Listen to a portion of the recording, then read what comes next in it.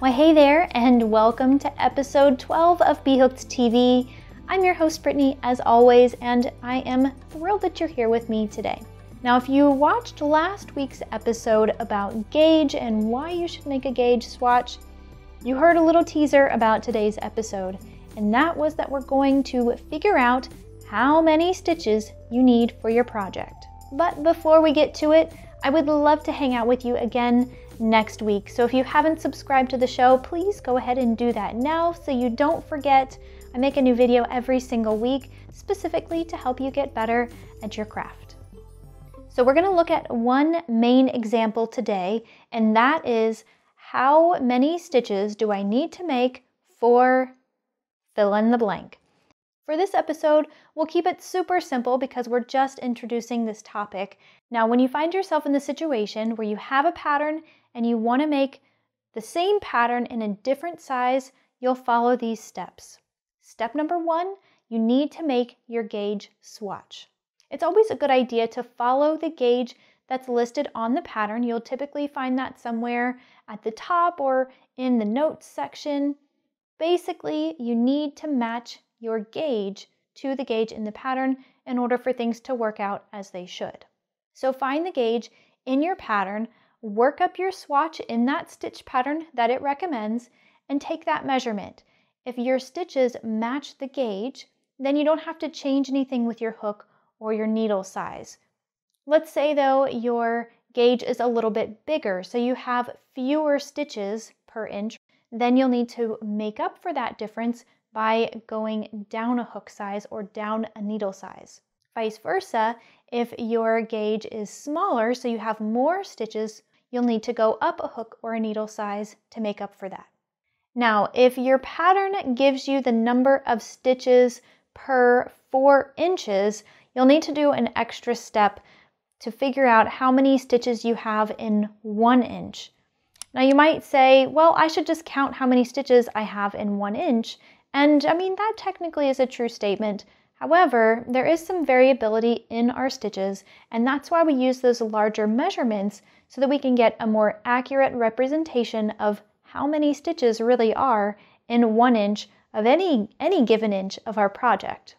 So in that instance, you would take your number of stitches and divide that by 4.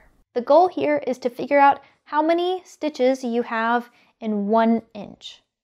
Now, once you have that, you can move on to step number 2, and that is to figure out how big you want your project to be. Do you want it to be a baby blanket that's 45 inches wide? Do you want it to be a king-size throw? It doesn't matter how big you're trying to calculate here.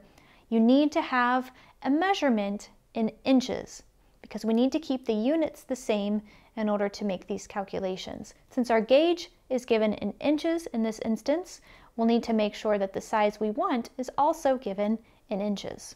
Once you know how wide you want your project to be in inches, you'll simply multiply that by your number of stitches per inch, the number that we found just a moment ago. That will give you the total number of stitches you need for the width of your project. Now, the other bit of information you'll need to know when altering a pattern is how long to make it. How many rows do you need to do? So for this, you'll need to figure out how long you want that project to be in inches. Remember, we're keeping the units the same. And then you're simply going to do the same calculation we saw a moment ago. You'll multiply your number of rows per inch, that number you found from the gauge a little bit ago. You'll multiply that by the length that you want. Okay, so let's do a really quick recap. I don't want to get too mathy here. These are really simple calculations, but you do need to keep these things straight. I would always recommend writing it down. I personally have to do this in order to keep everything straight so I don't confuse things or mix numbers up. There's one thing I've learned, it's that I should never trust my memory, and so I just don't. I've learned the hard way that I have a tendency of forgetting things or transposing numbers and that sort of thing. I always write it down. The 2 things you'll write down from your gauge swatch is the number of stitches per inch and the number of rows per inch. Now you may have to work that out if your gauge is listed per 4 inches, per 2 inches, anything in between. Once you have that, you can figure out how wide your project needs to be. So in other words, how many stitches you need to cast on or how many stitches you need to make initially. And then you can also figure out how many rows to make in the project, and you can do that with your gauge.